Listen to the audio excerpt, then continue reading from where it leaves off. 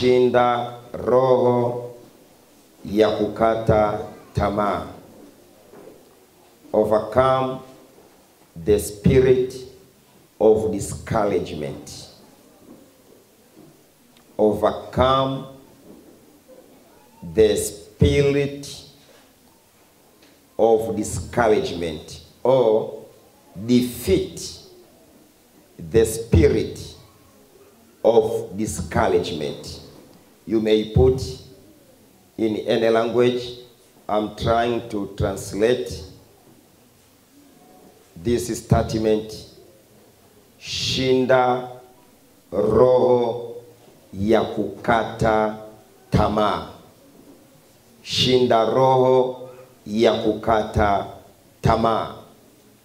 Nitakuomba kwa dakika chache sana uchukue Biblia yako, uchukue notebook yako, ili kwa pamoja tuweze kujifunza somo la leo, shinda roho ya kukata tamaa. Tunaishi katika ulimwengu wa watu waliochoka. Watu wamechoka. Watu wamekata tamaa. Watu wamekufa moyo. Kuna watu hawapati usingizi kabisa. Kuna wengine hata hamu ya chakula imeondoka ndani yao. Wengine hata kinga za mwili. Mimi sio mtu wa afya, lakini Daktari Washington anaweza akanisaidia.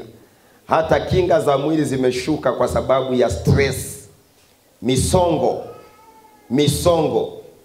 Watu wamechoka, watu wamekata tamaa. Na hii ya kukata tamaa haiangalii elimu yako. Unaweza ukawa msomi mkubwa lakini uliyekata tamaa. Unaweza ukawa mtu ambaye hujasoma kabisa lakini umekata tamaa. Unaweza ukawa na umri mkubwa lakini uliyekata tamaa. Unaweza ukawa na umri mdogo lakini umekata tamaa. Unaweza kuwa mchungaji lakini umekata tamaa. Unaweza kuwa mshiriki lakini uliyekata tamaa. Umekuwa so discouraged. Umekata tamaa. Wengine wanajikatisha tamaa wenyewe. Wengine wanakatishwa tamaa na watu. Wengine kuna vitu vinamkatisha tamaa. Yani amechoka, amekata tamaa. Na hakuna kitu kibaya kama kukata tamaa. Hakuna kitu kibaya kama kukata tamaa. Ukisoma pamoja nami kitabu kile cha Hesabu sura ya 21. Hesabu sura ya 21. Mstari wa 4 na mstari wa 5. Hesabu sura ya 21, the book of Numbers chapter 21 verse 4 and verse 5. Biblia inasemaje? Inasemaje Vero? Wakasafiri kutoka mlima wa Hori. Wakasafiri kutoka mlima wa Hori. Kwa njia ya bahari ya Shamu. Kwa njia ya bahari ya Shamu. Ili kuizunguka nchi ya Edom. Ili kuizunguka nchi ya Edom. Watu wakafa moyo. Watu wakafa moyo. Hebu sema watu wakafa moyo. Hebu sema watu wakafa moyo. Hebu sikiliza. Kufa moyo ni kukata tamaa. Hawa wana wa Israeli wakafa moyo wakati wanaizunguka nchi ya Edom. Wakafa moyo. Walikuwa wanatoka Misri kwenda Kanani.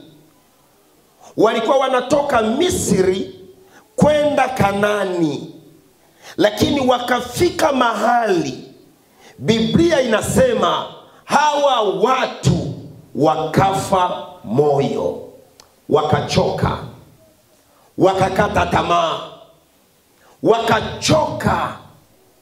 Wakachoka na ile safari. Wakakata tamaa. Unajua kuna mtu hapa amechoka. Kuna mtu hapa amekata tamaa. Kuna mtu yuko hapa amekufa moyo. Yani kabisa amekufa moyo. Hawa watu wakafa moyo. Wakachoka. Kwa nini wanachoka? Biblia inasemaje? Watu wakafa moyo kwa sababu ya ile njia. Yani lazima kuwe na sababu ya kukatisha tamaa. Lazima kuwe na kitu kinachokupelekea kukata tamaa. Naomba nikuulize swali. Wewe unayenisikiliza leo, ni kitu gani kimekukatisha tamaa kwenye maisha yako? Ni kitu gani kimefanya moyo wako uchoke? Je, ni watoto? Niliwahi kukutana na mtu akanambia, Magoti, najuta kuzaa hawa watoto. Je, ni ndoa? Niliwahi kukutana na mtu akasema, Magoti, laiti ningejua nisingeingia kwenye ndoa na mtu huyu. Je, ni biashara? Niliwahi kukutana na mtu anasema, Magoti, laiti ningejua nisingechukua mkopo kuingiza kwenye hii biashara. Wewe ni kitu gani kimekukatisha tamaa? Hawa wana wa Israeli kilichowakatisha tamaa ni njia. Ni njia. Wakafa moyo kwa sababu ya ile njia. Ni kitu gani kimekukatisha tamaa? Je, ni matokeo ya darasani yamekufanya ufe moyo? Ni magonjwa? Unajua kuna mtu anaweza akaugua mpaka akakata tamaa.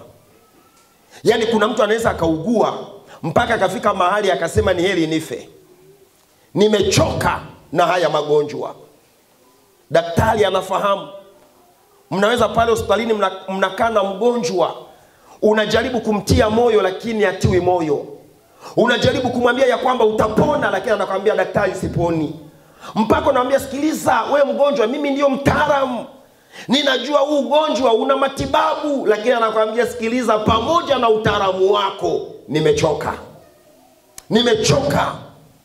Unajua tunaishi katika dunia ya watu waliochoka. Watu wamekata tamaa. Msione watu wako kanisani, wapendwa. Msione watu wako hivi kanisani. Kuna watu wamejichokea. Mimi hapo zamani za kale nilikuwa na mama yangu. Hii story wanaipenda sana. Nilikuwa na mama yangu, tunaenda kuchota maji kisimani. Tunatembea na mama. Mbele yetu kwa kuna mama mwingine anatembea, yuko mbele yetu, si tuko nyuma yake. Yule mama aliye mbele yetu akawa anajiongelea mwenyewe. Sasa mimi kwa akili yangu ya utoto nikaanza kumwambia mama, unamuona huyo? Huyo atakuwa amelewa, huyo amelewa. Kama hajalewa ana shida kichwani. Angalia, ona mama anavyoongea mpaka anarusha mikono. Mama yangu akafanya hivi. Nikamwambia, mama, mbona umeguna? Akanambia, kuwa uyaone. Akaniambia, si kila anayetembea barabarani anaongea mwenyewe amechanganyikiwa. Si kila mtu anayetembea barabarani anaongea mwenyewe amelewa pombe. Kuna wengine kifua kimejaa, hana pa kusimulia. Kuna wengine matatizo yamemjaa, hana mahali pa kwenda kuyasema. Inafika mahali anaongea mwenyewe. Hata mimi daktari nilishawahi kuongea mwenyewe. Ndipo nikakumbuka kuwa uyaone. Kuna wakati mambo yanaharibika. Unajua kuharibika? Kila kitu hakiendi. Yani unajua kuna wakati kabla haujamaliza tatizo A, tatizo B linaongezeka. Kabla hujamaliza tatizo B, tatizo C linatokea. Kabla hujamaliza tatizo C, tatizo D linatokea. Yani kuna mtu yuko hapa ananisikiliza, anaogelea kwenye matatizo, ananyeshewa mvua ya shida. Yani yeye matatizo imekuwa ni sehemu ya maisha yake.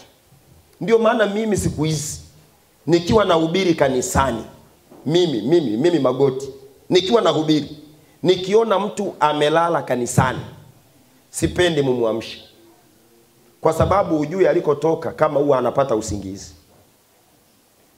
Kuna watu jamani wana vitanda hawalali. Sasa amekuja kanisani na kuna fungu linasema njooni kwangu ninyi nyote msumbukao. na wenye kulemewa na mizigo, nami nitawapumzisha. Jamani, ukijisikia kulala lala. Ukijisikia kulala lala.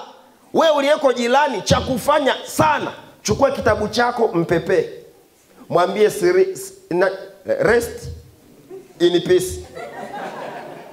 Unajua tatizo letu sisi, rest in peace tulishaga ibadili.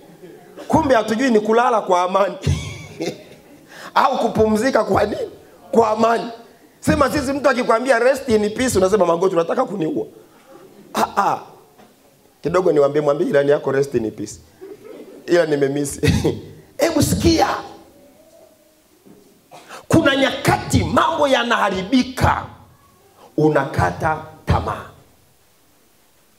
Na ukishakata tamaa, kuna mambo yanatokea ndani yako. Ukishakata tamaa, kuna mambo yatatokea ndani yako. Jambo la kwanza, manunguniko na malalamiko yanazalishwa kwenye kinywa chako. Ukishakata tamaa, mambo yafuatayo yanaweza kutokea kwenye maisha yako.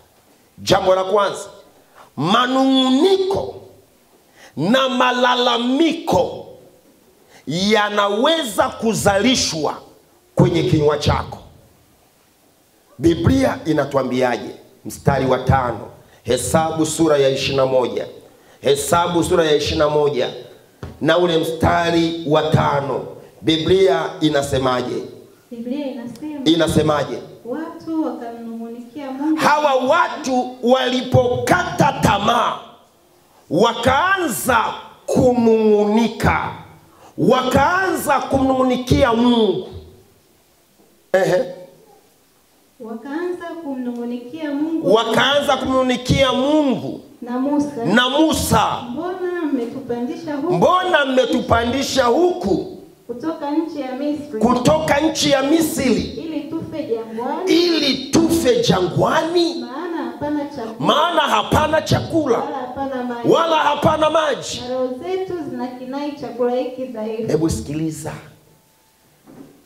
Ukishakata tamaa, malalamiko na manunguniko yanakuwa ni sehemu ya maisha yako. Wewe kazi yako ni kulalamika tu. Unamlalamikia hadi Mungu. Unalalamikia mpaka uongozi wa kanisa. Unamlalamikia hadi mchungaji. Unalalamika mpaka kwa wazee wa kanisa. Yaani maisha yako ni malalamiko. Yaani hata wakikwambia tunataka kununua kinanda cha kanisa, unaanza jamani mwaka huu jamani muniache. Jamani mwaka huu muniache. Jamani mwaka huu nina madeni, nimekopa jamani, nimekopa. Nina deni mpaka nasongesha. Yaani wewe ni malalamiko tu, malalamiko tu. Malalamiko. Pastor Ray akikwambia sasa wewe umependekezwa kuwa shemasi. Pastor mniache. Yaani kazi yako ni kulalamika. Hakuna kitu kibaya kama kukata tamaa. Mwambie jirani yako usikate tamaa. Mwambie jirani yako usikate tamaa. Hawa watu wakaanza kulalamika. Unajua mzee Wembe, wakaanza kuongea na uongo. Uongo wa kwanza wakasemaje? Mbona mmetupandisha ili tufe jangwani? Wakati hawa watu wanajua kabisa Mungu anawatoa Misri ili awapeleke Kanani wakamwabudu. Lakini wanafika mahali wanaanza kukosoa ile plani ya Mungu. Wanaanza kukosoa lile kusudi la Mungu. Wanaanza kumwambia Musa, mnataka tufe hapa. Yaani ukishakata tamaa, roho ya mauti inaonekana kwenye akili zako. Chochote ukiambiwa unaona kufilisika tu. Jamani tununue kinanda. Sasa nikinunua kinanda biashara yangu si itakufa. Yaani ukishakata tamaa, ukiambiwa jamani tunataka tujenge kanisa, tupige plasta, tumalize, tuweke vigae. Wewe mama, wewe baba, tumekupa goli la shilingi 50,000. Unaanza mzee Wembe. wakati mnapanga hayo magoli huwa mnaangalia vitambaa vya kichwani au mnaangalia nini? Mzee wembe, huoni kabisa mimi mambo yangu yanakufa? Yaani ukishakata tamaa, mauti ndiyo ajenda yako kila wakati. Unaona ndoa inakufa tu. Hata akija shemasi mkuu kukwambia mama jipe moyo, huyu mme wako ambaye ni mlevi siku moja atakuwa mzee wa kanisa, unasema mimi mnipe talaka. Yaani huwezi kuona ya kwamba something must happen from heaven. Huwezi kutazama positive issues. Yaani ukishakata tamaa, akili yako inakuwa very blind, inakuwa kipofu. Huwezi kuona vitu katika picha ya kuwezekana. Unaona katika picha ya haiwezekani. Haiwezekani. Haiwezekani. Hiyo ni roho ya kukata tamaa. Uongo mwingine, hawa watu wakasema hakuna chakula. Baadaye tena wakasemaje, roho zetu zimekinai chakula hiki. Umeona? Yaani ukiwa umekata tamaa unakuwa muongo. Unaongea uongo ili tu kukwepa majukumu. Lazima tu uongee uongo fulani. Yaani kama umeshakata tamaa, umekata tamaa ya kuwa mtendaji wa kanisa, lazima tu utatengeneza uongo fulani. Na unadhani labda kwa uongo huo basi utasamehewa. Kumbe ndio unajimaliza. Biblia inasema hawa watu, Daktari Washington, walipokata tamaa, nyoka wa moto waliwauma. Unanielewa vizuri? Kumbe kukata tamaa kuna adhabu. Mwambie jirani yako, kukata tamaa kuna adhabu. Yaani ukishakata tamaa, uwe na hakika unaongeza matatizo maishani mwako. Unajiongezea matatizo. Na kuna watu wamekata tamaa. Yaani hakuna kitu anakifanya hata kanisani. Hakuna kitu anafanya. Hakuna kitu anafanya. Hujanielewa? Hivi unajua Pastor Ray, kuna watu wameshajikatia tamaa hata kufanya kazi ya kanisa. Mimi pastor nitakupa story. This is a very funny story. Wakati nataka kumuoa Veronica, hatukuwa na pesa. Mimi na huyu Veronica wote tulikuwa tuchoka mbaya. Hatukuwa na pesa. Tukakubaliana na Vero wangu ya kwamba Vero, bwana, mambo ya harusi sisi tuachane nayo. Twende Jumamosi kanisani, tumuite Pastor Ray aje hapa atufungishe ndoa. Tukimaliza tumeshakuwa mke na mme, tunaondoka zetu. Kuliko kutumia harusi, mambo gharama kubwa nini. Na Veronica akaniambia sawa. Na mimi nataka niwaambie vijana, muoe wanawake ambao ni material wife. Usioe mwanamke ambaye bila harusi hataki ndoa. Utapata tabu sana dogo. Usiangalie chini, angalia macho ya pastor. Tafuta wanawake ambao hawakuletei gharama. Dogo, usihangaike. Mimi Veronica wangu akaniambia sawa, hakuna haja ya harusi. Sawa, tukakubaliana hivyo. Wananchi wakasikia. Magoti hataki kufanya harusi kwa sababu hana hela. Wakasema haiwezekani. Lazima tumfanyie harusi. Watu wakachanga pesa. Watu walichanga pesa. Nataka nikwambie ndani ya mwezi mmoja tulipata zaidi ya milioni 20. Ndani ya mwezi mmoja. Kwa ajili ya harusi. Tena harusi ya siku moja. Veronica mpaka akapelekwa mahali fulani huko anapajua mwenyewe. Sije nikaanze kufungua mambo yake hapa. Akapelekwa huko kwenda kupambwa. Basi watu wakafanya hiyo harusi. Tulipomaliza harusi, nikawa na mkutano wa injili. Ninataka shilingi milioni 2 ili nifanye mkutano wa injili. Wale waliochanga zaidi ya milioni 20 kwa mwezi, nikawafata, nikawaambia jamani, nina mkutano, naomba basi mtu support. Wewe nipatie hata shilingi 50,000, wewe tunaomba hata shilingi 20,000. Wembe nilipata shilingi 175 ndani ya miezi 2. Hayo ni matokeo ya watu wamekata tamaa. Yaani wamemchoka Mungu, wamemchoka na Musa. Yaani wamemchoka Mungu, wamemchoka na Musa. Inapofika kwenye kazi ya Mungu, uongo unazalishwa, malalamiko yanaanza. Yaani watu wamechoka, hawaelewi, hawasikii. Hiyo ni jambo la kwanza, au hasara ya kwanza ya kukata tamaa. Hasara ya pili ya kukata tamaa ni kuzikimbia baraka, ni kuziacha baraka, kuacha raha na kukimbilia mateso. Kuacha raha na kuwaza mateso. Kuacha kuwaza ushindi na kuwaza kushindwa. Kutoka kwenye fahari na kwenda jangwani ukisha kata tamaa. Magoti tunatuambia nini? Zaburi ya 55. Zaburi ya 55. Zaburi ya 55. Mstari wa 5 mpaka mstari wa 7. Zaburi ya 55. Mstari wa 5 mpaka mstari wa 7. Biblia inasemaje? Biblia inasema. Inasemaje? Hofu na tetemeko limenijia. Hofu na tetemeko limenijia. Na hofu kubwa imenifunikiza. Na hofu kubwa imenifunikiza.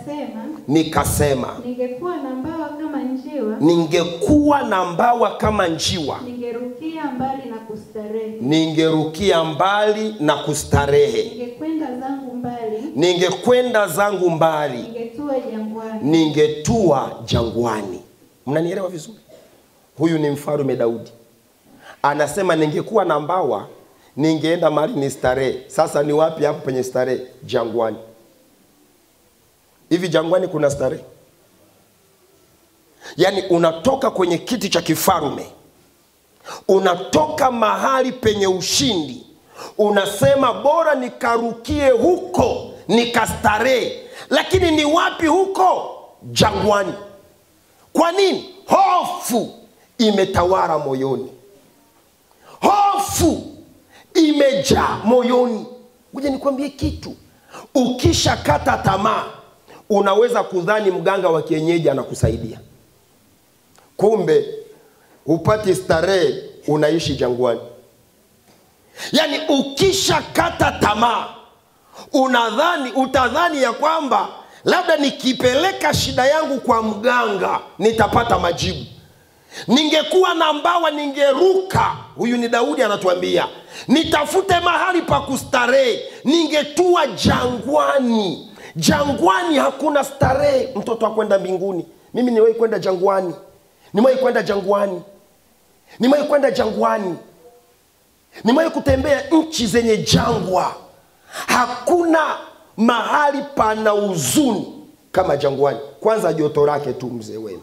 Joto la jangwani. Joto la jangwani. Joto lililoko jangwani centigrade ya 55 na zaidi. Hapa ikifika 33. 33 tu. 33 tu. Na hapa Tanzania mahali penye joto kubwa sana ni Dar es Salaam na Moshi mjini. Pale Moshi mjini, unajua pale Moshi mjini nako kuna joto sana. Sio huku Machame, huku kuna baridi. Hapo katikati ya mji hapo nako huwa kuna joto kweli kweli. Ni Tanzania joto letu daktari alijawahi kufika centigrade zaidi ya 33. Lakini angalia vile ambavyo watu wanateseka. Unajua Dar es Salaam kuna wakati watu mpaka wanalala nje kwa sababu ya joto. Sasa ukimbilie jangwani ambako inapiga 55. Mimi nimewahi kwenda nchi inaitwa Sudani. Hapa Sudani sio jangwa kamili, ni semi desert. Ni jangwa nusu. Lakini nilikuwa namwambia Veronica, kwa siku nilikuwa naoga mara 8.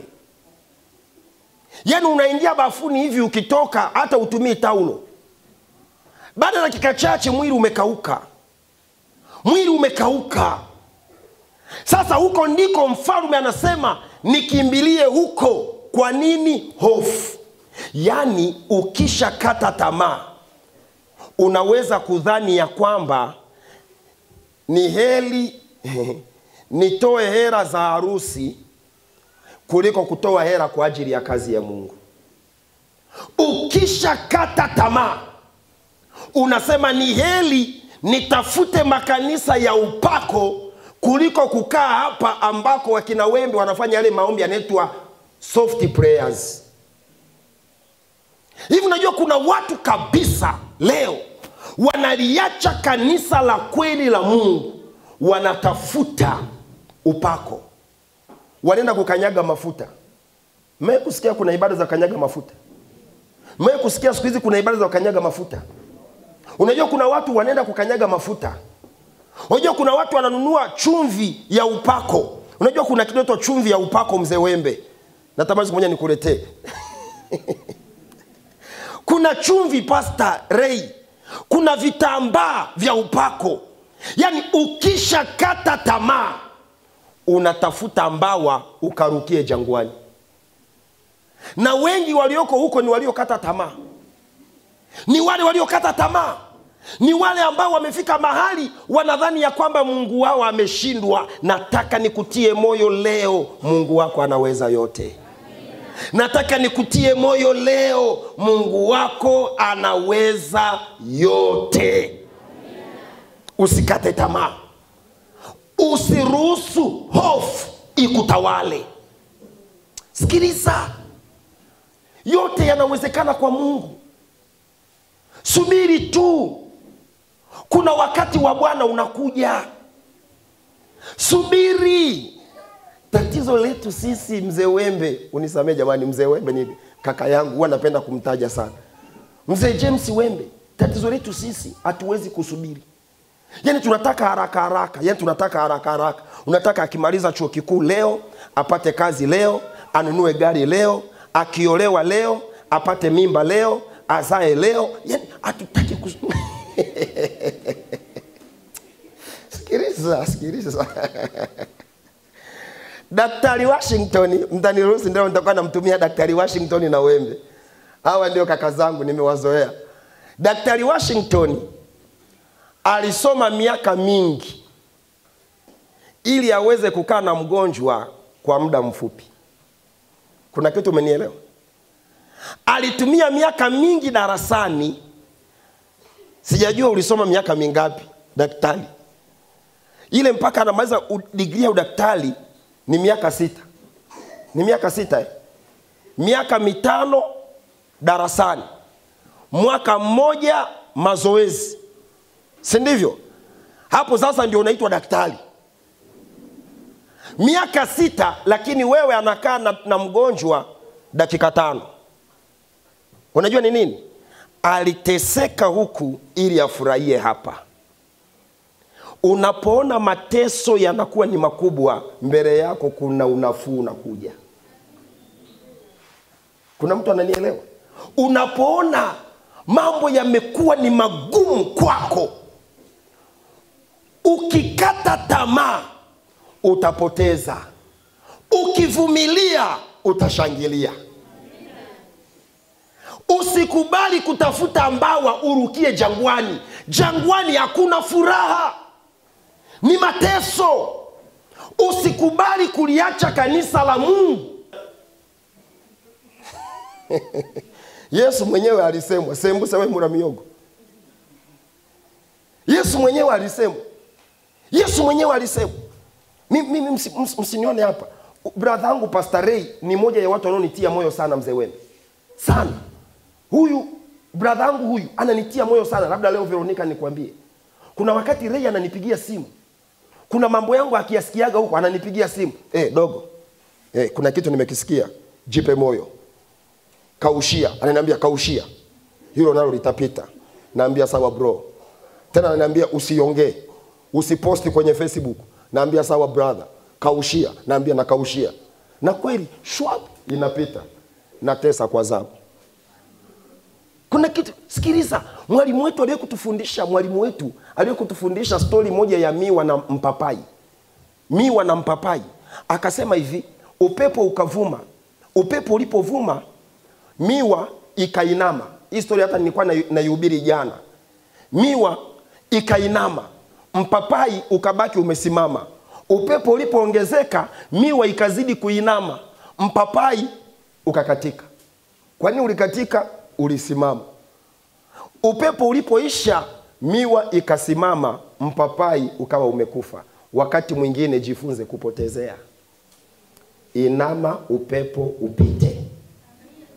Inama upepo upite. Usimjibu kila mtu kila kitu. Wengine ukiwajibu unawatambulisha. Watakukatisha tamaa. Watakukatisha tamaa. Wengine wanyamazie. Upepo lazima utapita tu. There is no permanent situation. Hakuna changamoto ya milele. Usikubali tatizo lolote likukatishe tamaa. Utampoteza Mungu wako. Hasara ya tatu ya kukata tamaa. Hasara ya tatu ya kukata tamaa. Utapoteza mpenyo wa baraka ulioikaribia. Utapoteza mpenyo wa baraka ulioikaribia. Ukikata tamaa, utapoteza mpenyo wa baraka ulioikaribia. Sijui kama mzee Wembe uliwahi kuona story fulani hivi kwenye mitandao. Mtu mmoja alikuwa ameenda kuchimba, nadhani alikuwa ni madini. Amechimba. Alipokuwa amekaribia kwenye madini, akabeba jembe lake akaondoka. Si kama hiyo picha uliwahi kuiona. Mimi niwahi kuiona hiyo picha kwenye mtandao, hii mitandao ya kijamii. Yaani watu wengi huwa wanakata tamaa wanapokaribia kwenye ushindi. Yaani wanapokaribia kwenye kushinda ndio wengi wanakata tamaa. Si wamama mnafahamu uchungu unapokuwa mkali ndio mtoto anatoka. Uchungu unapokuwa mkali ndio mtoto hapo anatoka. Sasa ukikata tamaa hapo unaua. Magoti anatuambia kitu gani? Kitabu kile cha Isaya 37. Isaya 37 na ule mstari wa 3. Isaya 37 na ule mstari wa 3. Biblia inasemaje? Biblia inasemaje? Wakamwambia, Hezekia asema hivi. Siku hii ni siku ya dhiki. Siku hii ni siku ya dhiki. Na aibu. Na matukano. Maana watoto wako tayari kuzaliwa. Watoto wako tayari kuzaliwa. Wala hapana nguvu za kuwazaa. Umenielewa? Yaani kwa sababu ya dhiki na matukano, wale walio tayari kuzaa wamekata tamaa, hawawezi kuzaa. Watoto wako tayari kuzaliwa. Watoto wako tayari kuzaliwa. Kuna baraka unakaribia kuipata, ila kwa sababu ya dhiki na matukano umekata tamaa.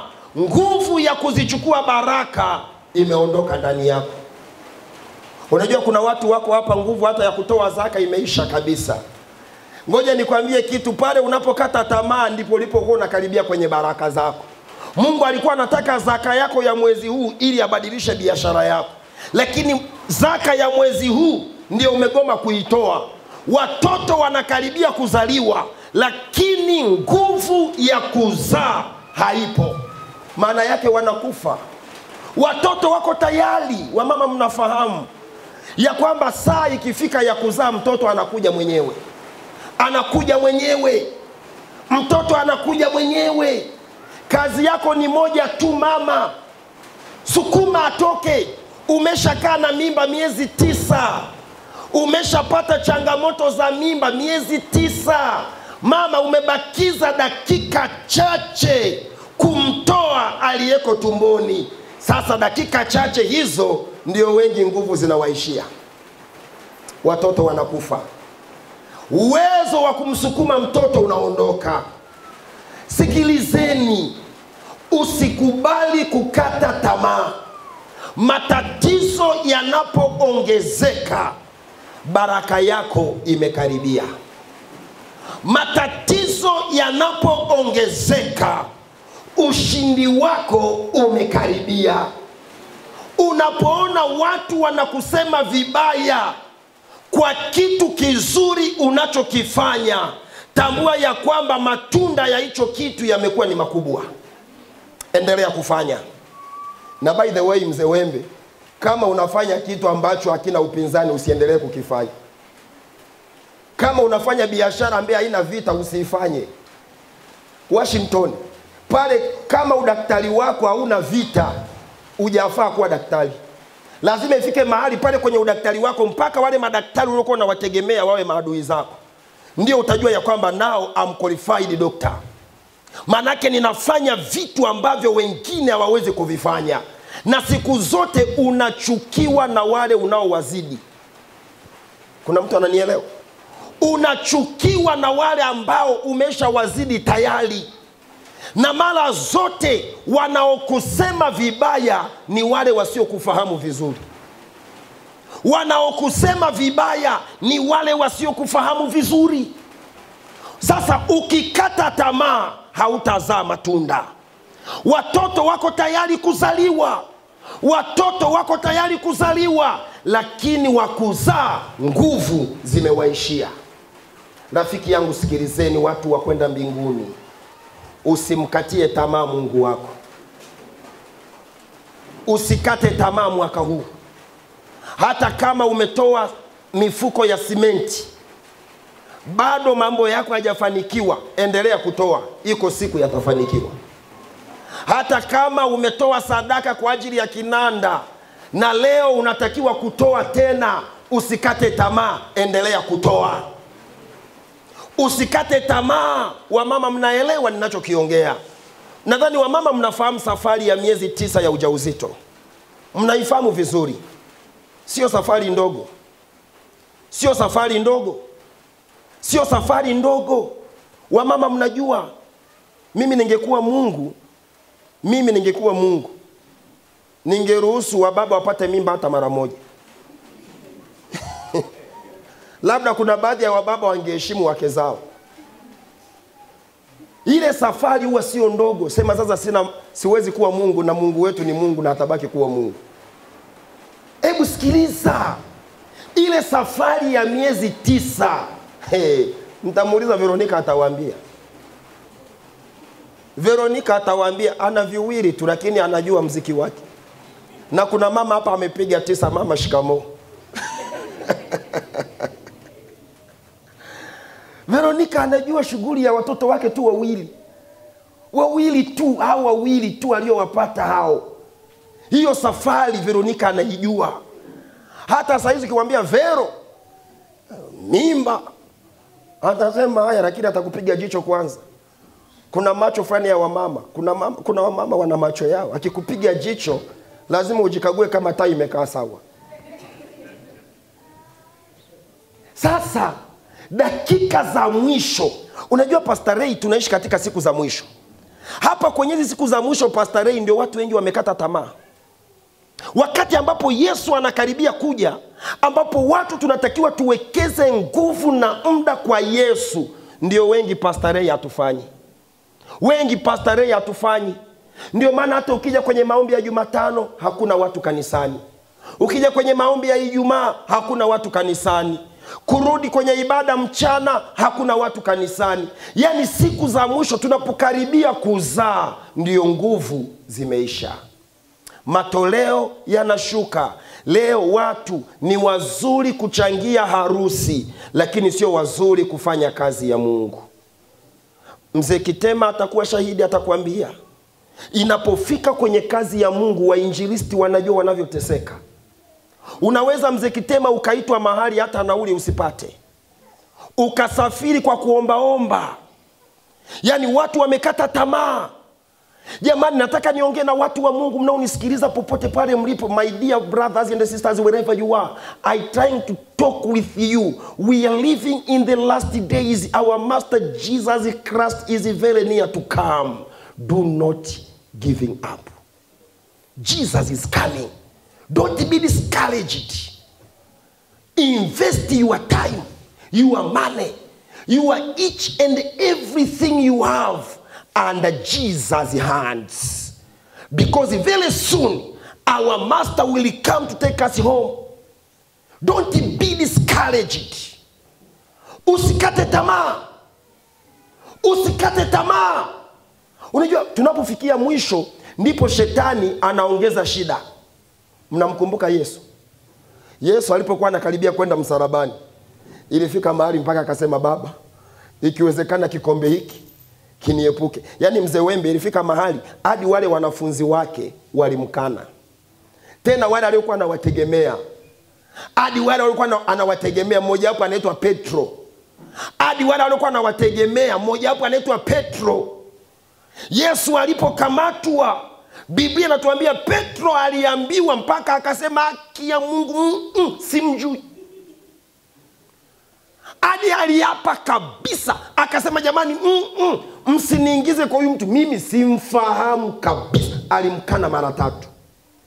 Na huyo Petro mwanzoni ndiye alikuwa anamwambia Yesu, yani mimi hapo unavyoniona Yesu, hata gerezani tutaenda wote, mimi niko tayari hata kufa. Lakini huyo alipoona kikombe kinakuwa kizito, alimkana Yesu. Kumbe ya kujua ndio ushindi wa Yesu ulikuwa unakaribia. Unajua rafiki yangu, sikiliza, giza linapoongezeka kwenye maisha yako, asubuhi yako inakaribia. Unapoona mambo yamekuwa ni mabaya, unapoona mambo yamekuwa ni mazito, vumilia uzae. Vumilia uzae. Hapo ndipo unapokaribia kwenye baraka zako. Hapo ndipo unapokaribia kwenye ushindi wako. Yesu akawachukua wanafunzi wake 3 ili waende kuomba, kwa sababu aliona mbele yake ushindi unakaribia. Wanafunzi wale wakalala. Yesu hakulala. Nataka nikwambie, hata uliowategemea wasipokuunga mkono, endelea kusonga mbele. Kuna mtu amenielewa?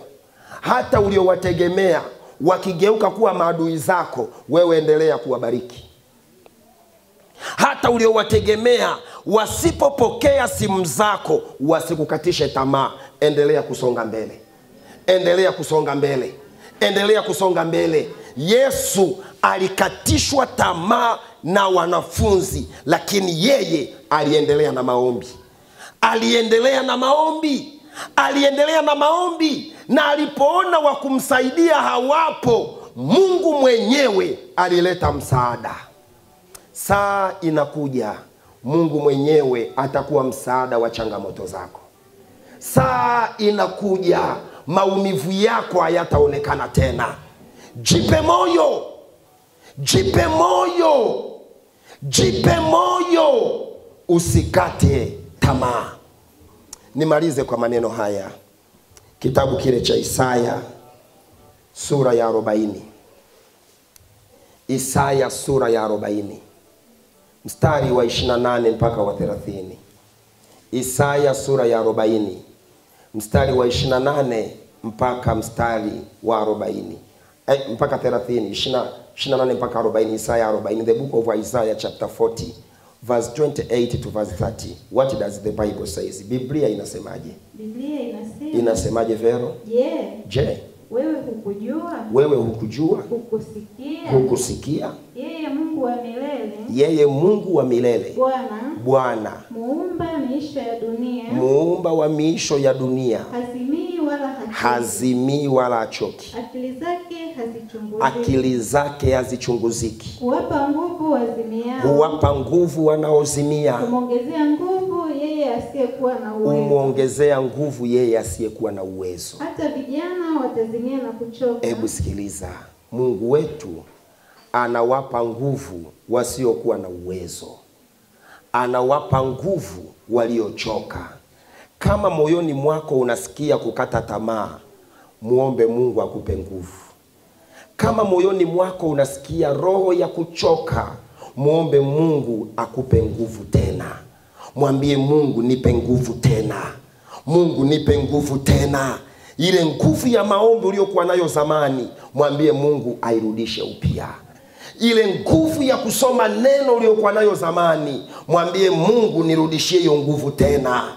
Ile nguvu uliyokuwa nayo ya utoaji kanisani, mwambie Mungu nirudishie ile nguvu ya kutoa tena. Unajua Pastor Ray, kuna watu zamani walikuwa wanafanya mambo makubwa sana, lakini wengi siku hizi wamechoka.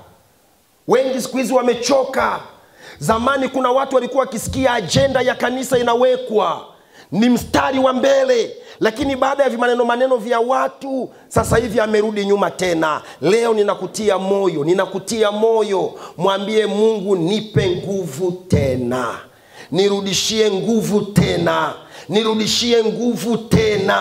nipatie nguvu tena ya kusonga mbele. Siko tayari kuchoka njiani, siko tayari kufia jangwani, nataka nifike Kanani. Omba Mungu uwe na mwisho mzuri. Omba kwa Mungu uwe na mwisho mzuri. Omba, mwambie Bwana, nipe nguvu tena. Nipe nguvu tena. Mimi niliyechoka, nipe nguvu tena. Mimi niliyekata tamaa, nipe nguvu tena. Hapo zamani Mungu, nilikuwa mtu wa kulalamika. Kuanzia leo nisaidie nisilalamike tena. Chochote ambacho kinakuhusu Baba, niwe namba 1 kuhusika. Jesus is coming. Let us be involved. Yesu anakuja. Tujihusishe kikamilifu. Tujihusishe kikamilifu. Yani usikae nyuma tena. Kuwa mstari wa mbele. Kuwa mstari wa mbele kwenye utoaji wa zaka. Kuwa mstari wa mbele kwenye utoaji wa sadaka. Kuwa mstari wa mbele kwenye uinjilisti. Kuwa mstari wa mbele kwenye kuwabariki wengine. Kuwa mstari wa mbele kwenye maombi. Kuwa mstari wa mbele kwenye kusoma neno. Usikubali kukata tamaa. Mwambie Mungu, nipe nguvu tena.